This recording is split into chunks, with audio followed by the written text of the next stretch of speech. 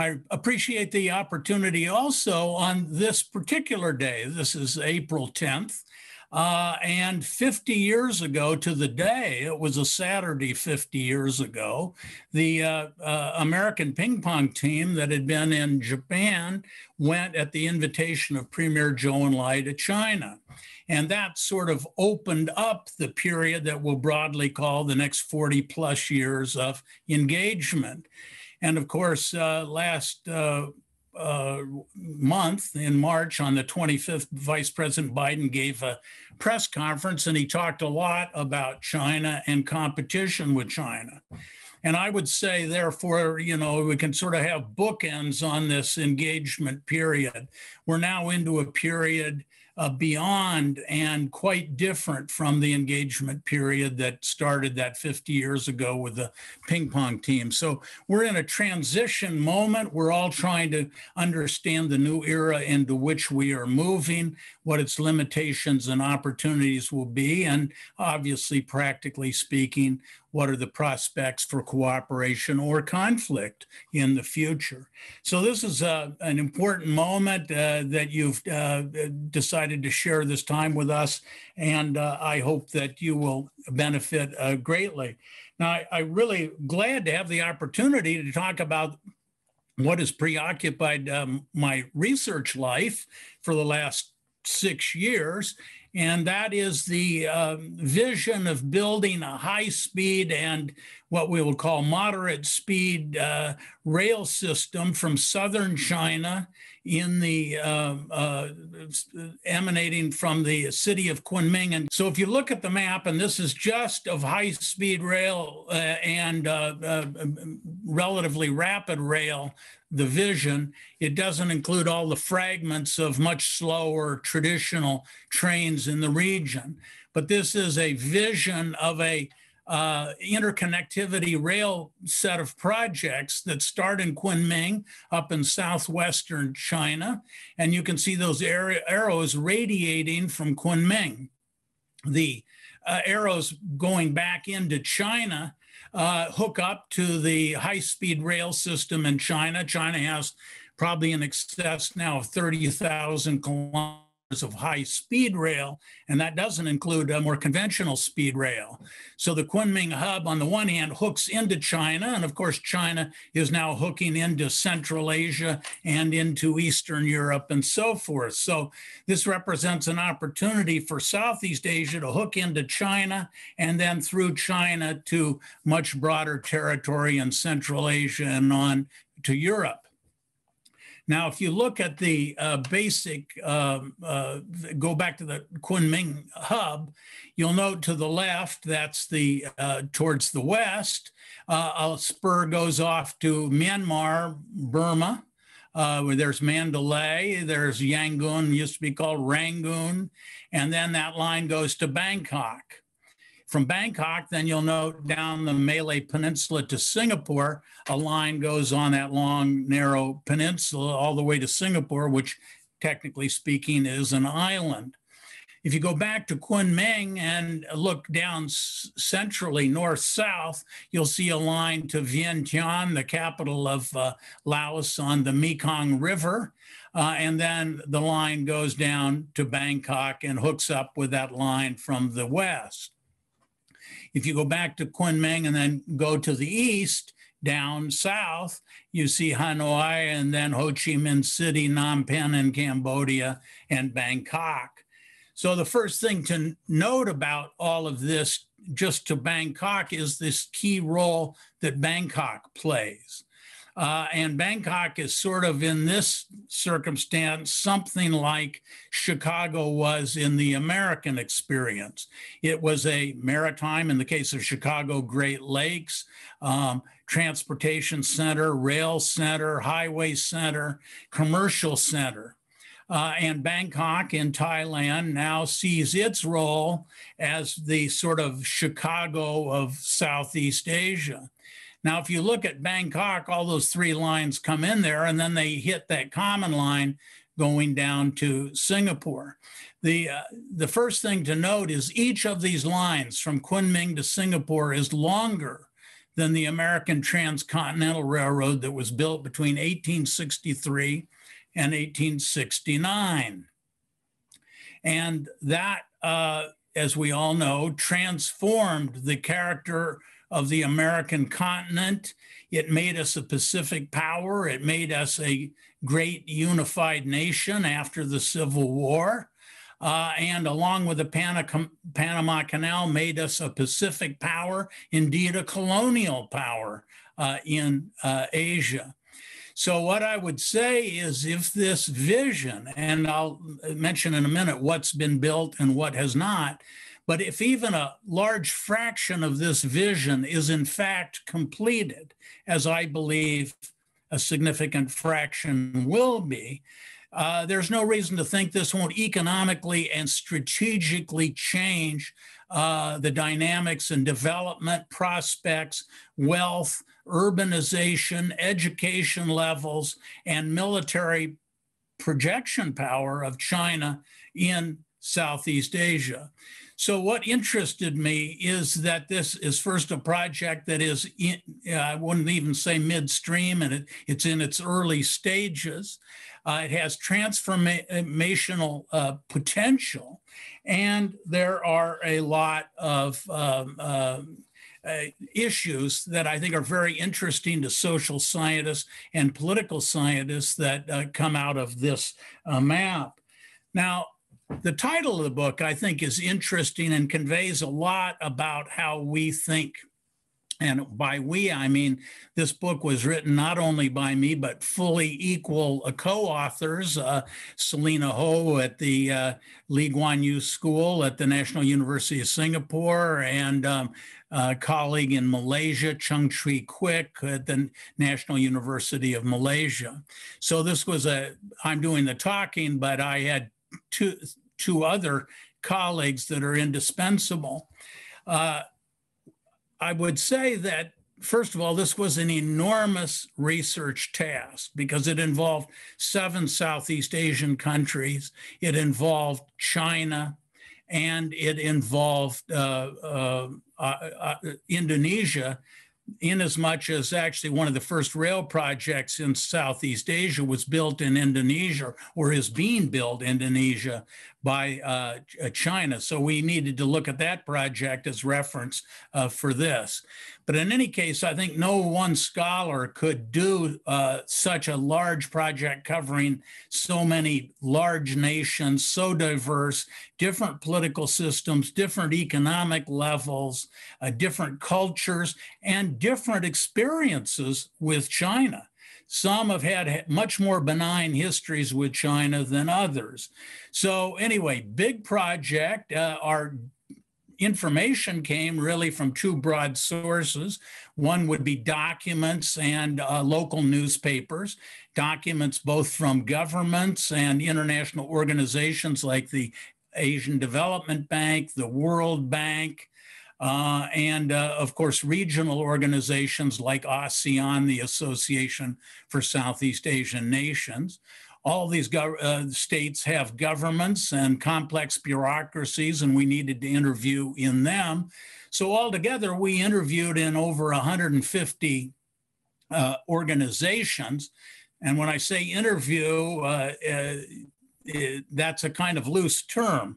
Doesn't imply necessarily just sitting down with one person for a protracted period, although that happened quite a bit. But sometimes, and particularly in the more controlled societies, let's say Laos, or for that matter, China, often there's some hesitancy for individuals to speak to foreigners about sensitive topics. So they do one of 2 things. They either don't talk to you, or they bring a lot of people in the room so that there's a kind of implied structure to the situation. We can put it that way.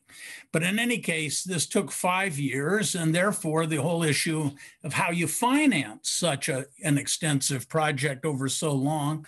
And I do want to thank the Smith Richardson Foundation for the support, and my home school of SAIS, and also Stanford University contributed. So I want to make it clear that this is a big, long project that a lot of people supported, and there were other other authors, and I'm doing the talking right now, but it isn't all on me, and I couldn't have done it. None of us could have done it without the other two. Now, this book, it seems to me, and this project and this issue of integration of connectivity is important for a number of reasons. A number of questions can be addressed. First of all, in research, and as I think it's often true in teaching, you have to sort of formulate the question simply, straightforward, simplistically at first, and then add on the detail as you go along. And the question that really motivated me to begin with, and I think in research you often just get struck with ideas at odd places. I saw that map in a newspaper.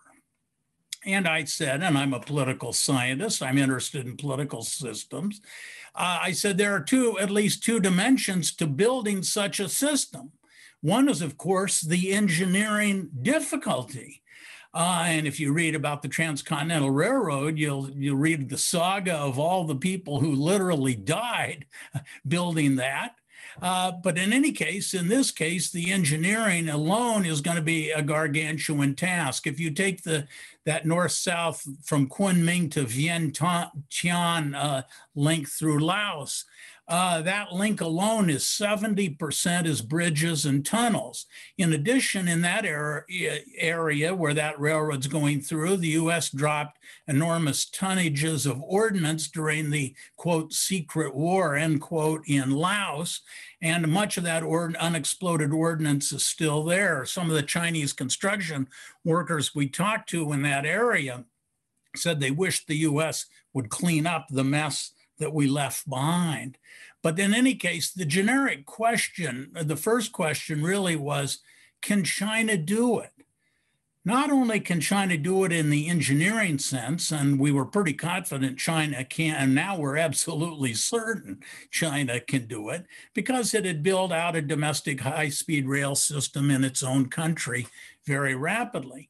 But the bigger challenge was, can China do it politically? I mean, if you look at this as a political problem, you're taking one administrative entity, China, 20% of the world's people, and you're trying to reach an agreement with 7 other nations to build an integrated system that needs to seamlessly integrate from one country to the next, passing through different kinds of political systems, poor countries, relatively richer countries, rural countries, more urbanized countries, and countries that have very different histories with each other, don't necessarily trust each other, and all of whom have different histories with China and don't necessarily trust China.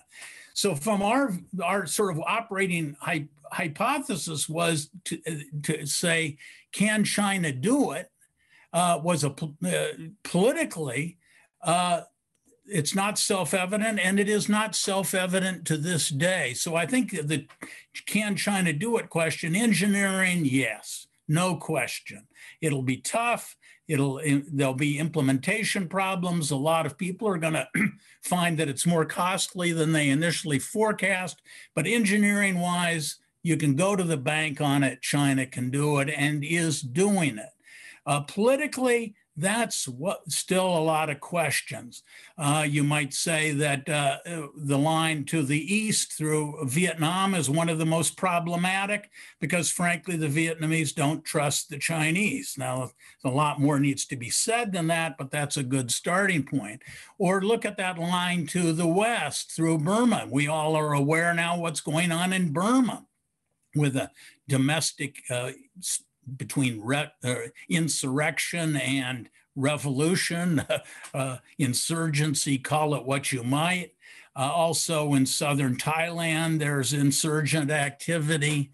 Also, there are elections in countries like Malaysia, and they change governments, and different governments have different views. So this is going to be a long, drawn-out political process that will evolve over decades. But if you ask yourself, okay, on this map, what has been done to date? And if you look at that link from Kunming down what we'll call the central line to the border of China and northern Laos at a city called, or not a city, really a dusty village called Boten, that line, the Chinese have built all the connections basically, both to Boten and Laos in the center, to the Vietnamese border in the east, and to the Burmese border, Myanmar border in the west. So China's built its links to its three southern borders. But at the central line at Boten going to Vientiane, that's under construction, and it will, 99.99% probability, be completed on or be about December 31 of this year. So that line through northern Laos will, I think, be done in this year or very close to it. Now, from Vientiane down to Bangkok, it gets complicated and I won't go into all the details, but let's put it this way. A little bit's been built in Thailand. They've agreed to build the Bangkok up to where the fork in the middle of Thailand, northern Thailand is. And they're also reaching agreement to go up to the border. The Thais already have a rail right of way. That is, they have the land, so they don't have to clear too many people out of the path of the railroad, which makes it easier. A little, about 3.5 kilometers of the actual line has been built, but I believe, just conservatively, you'll have the railroad from Vientiane to Bangkok by certainly the end of the, I would think certainly during the end of the decade. So what you can say is that line from Kunming to Bangkok is almost certainly going to happen in this decade. Now, the lines to the west through Vietnam and Burma to the east or to the west are much more problematic, but I believe they will be built because there's a logic to the system, and that is the economic activity that results is going to go along these lines. And if you interview people, governments and business people in Burma or in Vietnam, they are afraid that all the economic activity would get sucked along that central line, and they don't want to be left out. So the basic dynamic is the more you build of an interconnected system, the more the logic requires others to cooperate so they're not left behind. Just to illustrate this, and this is a point I think that's really important. These are real places with real people trying to make very big decisions that are going to unfold over a long period of time. And you have to understand the position that each of these countries is in. And if you just take Laos, where there's the most progress in the practically the poorest country in the lot is Laos. In one of our first meetings there, I asked a planner, well, why are you, with 7 million population, low GDP, taking on so much debt? How can you do it? And he said, well, just look. We're the only landlocked country in Southeast Asia. Other countries have their maritime space or big rivers they can utilize. We have the Mekong, but it doesn't reach most of our country. And therefore, we have to build our iron rivers. We have to build that communications and transportation, or the Chinese are to go to Vietnam to the east or to Burma in the west, and we will continue to be poor. So we have to take a big risk. Do we go into hock to the Chinese, or do we stay poor? Choice is ours. So they decided to assume a high level of debt. Now, of course, the Chinese are taking a risk too, because if the Laos don't pay back the debts, you're not moving the railroad out. You can't sort of dig the the ties and the tracks out and haul them back to China. So everybody's taking risk, although there are different kinds of risks. And in Q&A, we can talk about debt trap diplomacy and all of that. But what I'm saying is this book is about the challenges. Can China do it? How much agency do the countries here have in shaping Chinese behavior? Is China just a leviathan stalking the countryside, sort of crushing everything in its path, in its weight? I'll come back to it and when I talk a little about our central findings.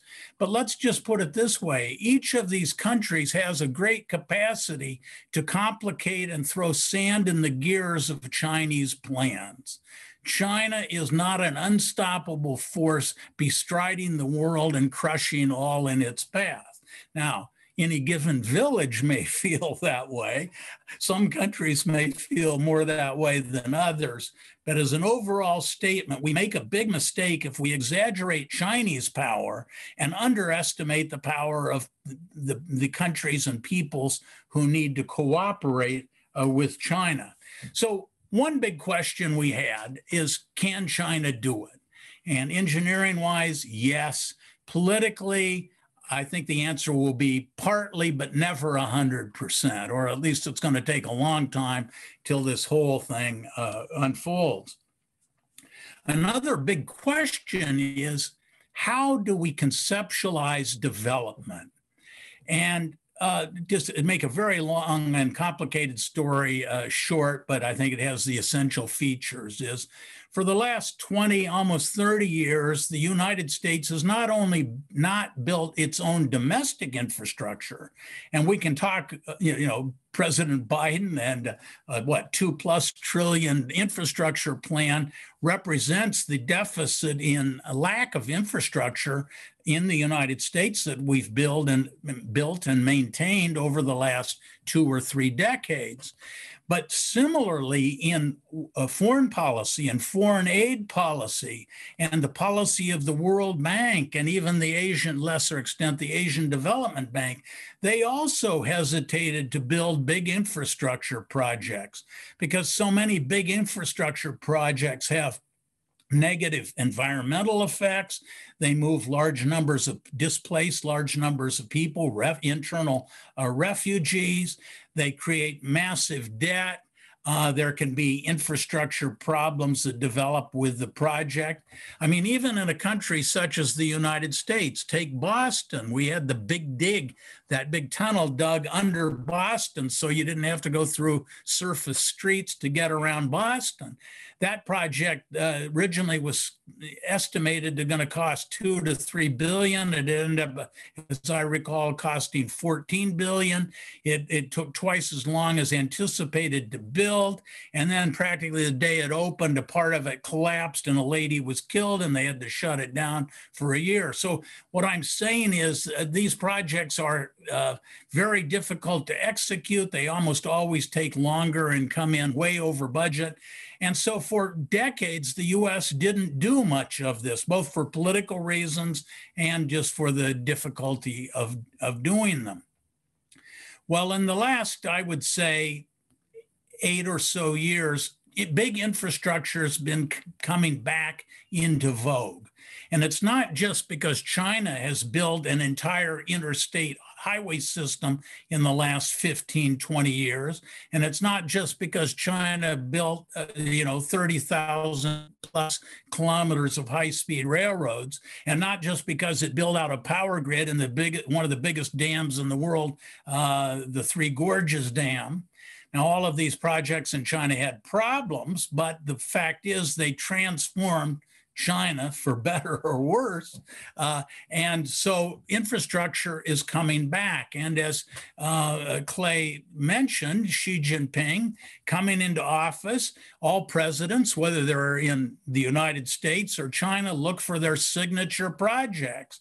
And Xi Jinping put his legitimacy and the Communist Party's legitimacy behind this global effort to build infrastructure. And what we see here is one of 6 economic corridors in the totality of what's called the Belt and Road Initiative. So I'm looking at one subset corridor of this big plan and only looking at the railroad component.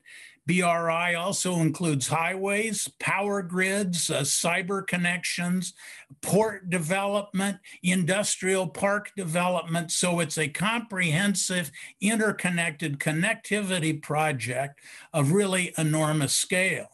And the United States under Biden, but even before Biden, under Trump, realized the kind of magnitude of the effects this was going to have, that it would orient Southeast Asian economy towards China, and has now begun the process of responding. And in 2018, the US government passed what was called the Build Act that appropriated a relatively small amount of money for helping build infrastructure in Asia. We've also reconfigured our development assistance and infrastructure financing bureaucracies. And so the United States is beginning, I would say, at a very small and probably at this point ineffectual level of response to this. But I think over time, just as we will gather steam on our domestic infrastructure, I think in our foreign aid and development policy, we'll be trying to encourage American firms to get involved in this.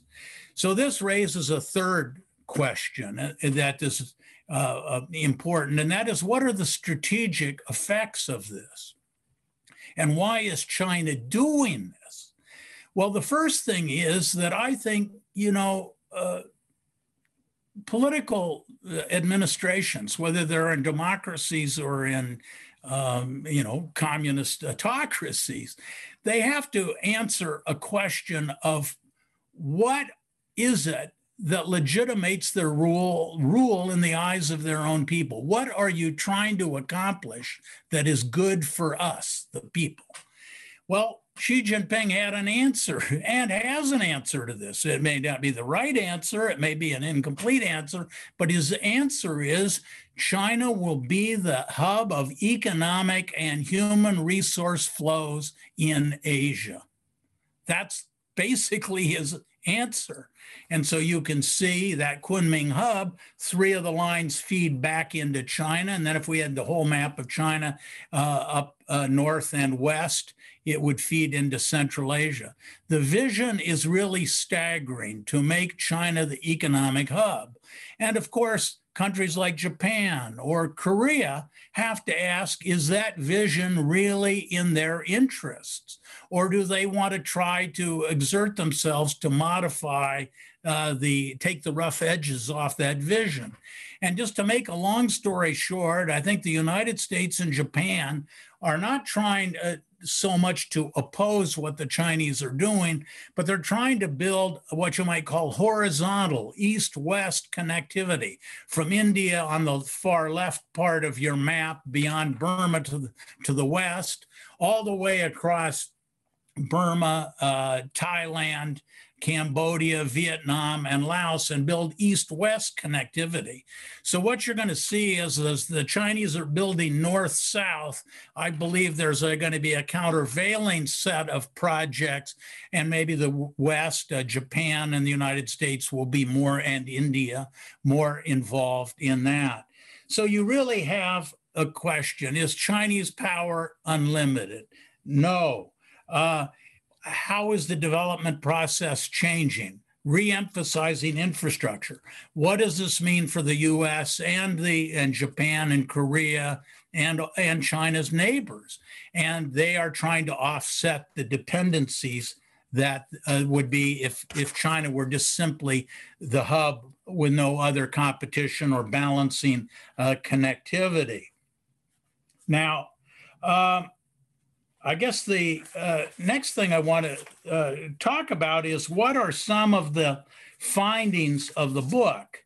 I said we interviewed in over 150 organizations in all of these countries, all 7 Southeast Asian countries, plus China, plus Indonesia, because it had another project.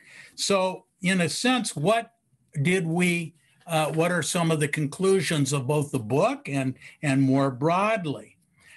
The first conclusion is it's often asked, does China have a strategy?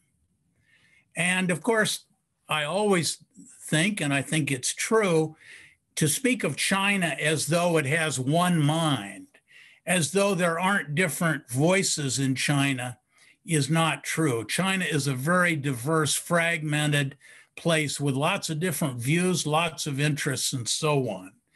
So to say, does China have a strategy, already oversimplifies reality. For example, many people in China would ask, why are we building all these expensive, perhaps white elephant projects in Southeast Asia when old people in China can't get adequate social security, health care? We're a rapidly aging society. We're going to need more and more domestic expenditure as our society ages, our economy's becoming less relatively efficient with aging. We have many problems at home in China. Why are we investing abroad? And so you have to ask yourself, why is China doing this? And I think, and often it's framed, is this an economic project or is this a military project? Now, at some point, it becomes chicken and egg. But I think it was originally basically an economic project. But once you establish factories and industrial parks and build out ports and so forth, you have assets on the ground outside of China. You have employees, tens, if not hundreds of thousands of employees or Chinese citizens are abroad. You have to provide security for them. You have to worry about it. And so the military tends to move in a sense, in the security apparatus behind the economic force. So before long, both the military and the economic interest groups in China move along these pathways. But if you ask back to that question, why is China doing it? But I think they have a vision. And China's growth is over time gradually slowing. And as it slows and its labor costs become more elevated, higher labor costs in China, it wants to move its production chain, value chains, particularly the low value added, labor intensive. Those industries are moving now towards many places, but in particular Southeast Asia. So China is building its value chains, its production chains to the south, not only to the south, but importantly to the south. And of course, it then has even more reason to protect and be concerned about the security of its evolving supply chains. So that's certainly one of the reasons. Also, the Chinese, as their growth is slowing, Southeast Asia is rapidly urbanizing incomes. It's a very big population. Incomes are rising rapidly there. And so as China, the growth rate slows there, they want to put more and more investment in societies where the growth rate is going up. And so it's a way to keep Chinese growth going up, even though its own domestic growth may be gradually going down.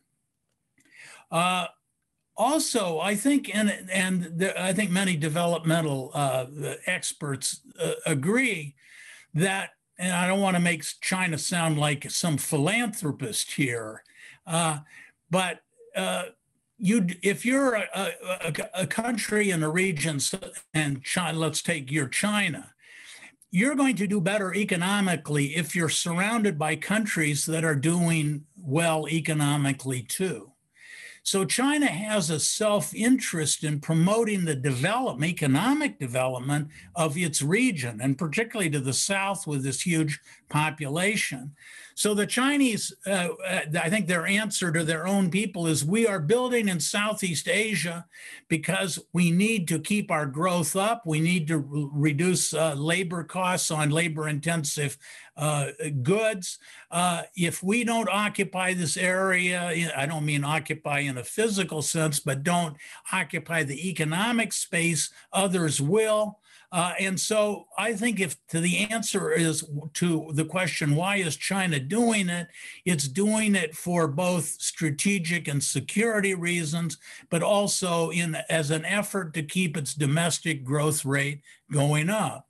And also as China develops its domestic highways, dams, and railroads, it developed the world's biggest steel industry, the world's biggest concrete cement industry.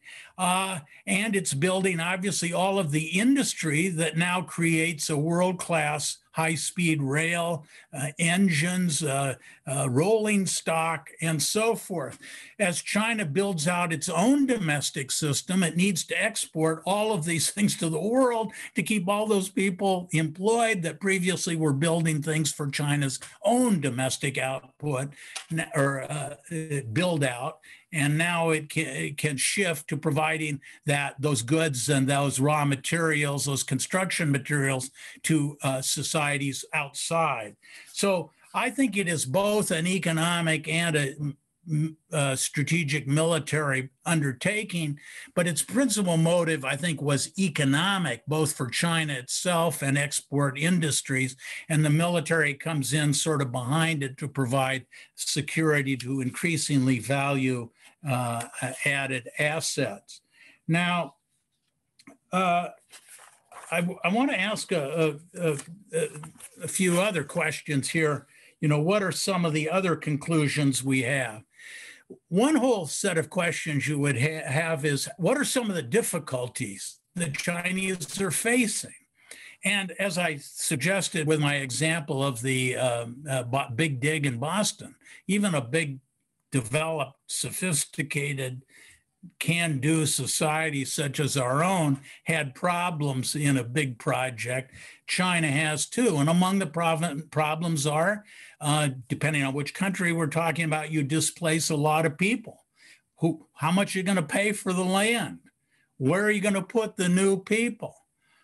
Certainly a whole nother set of issues is environmental. You've all seen those traditional paintings, the water and mountain pictures of pine trees growing out of karst, craggy mountains. Well, China in Laos and in southern China's putting tunnels right through those pastoral scenes.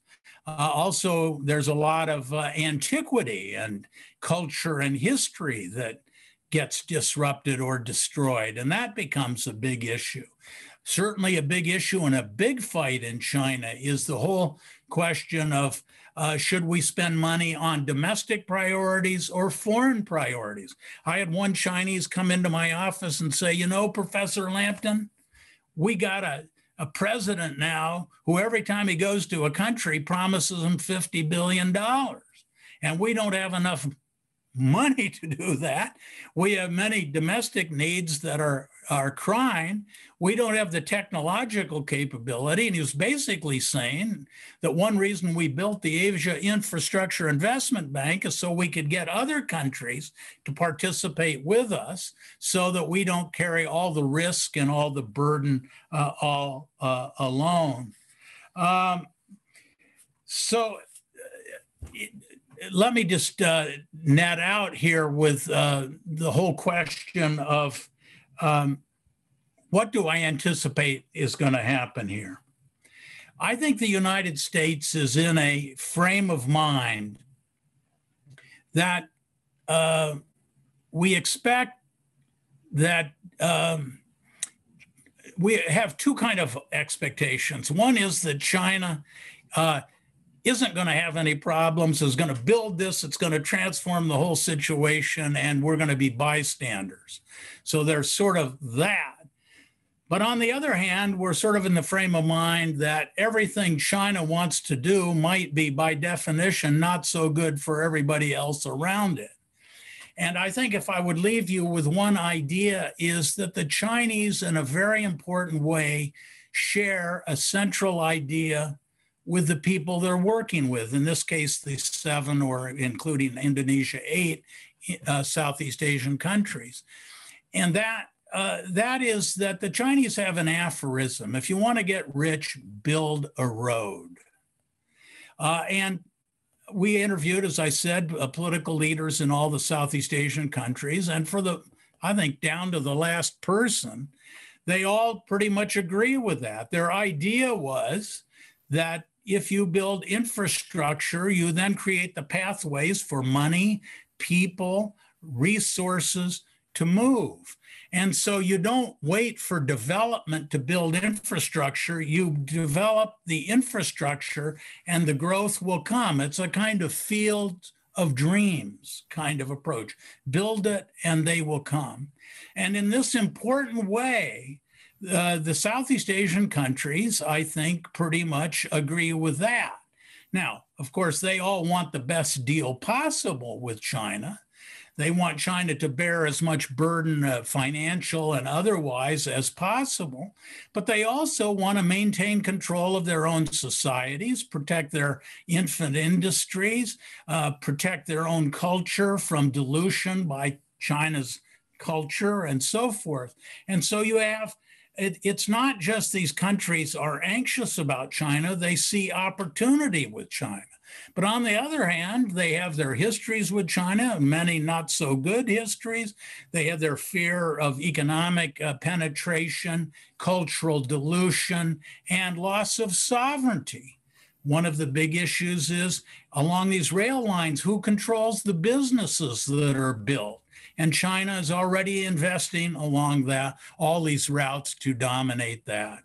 So, or if not dominate, certainly play a big role.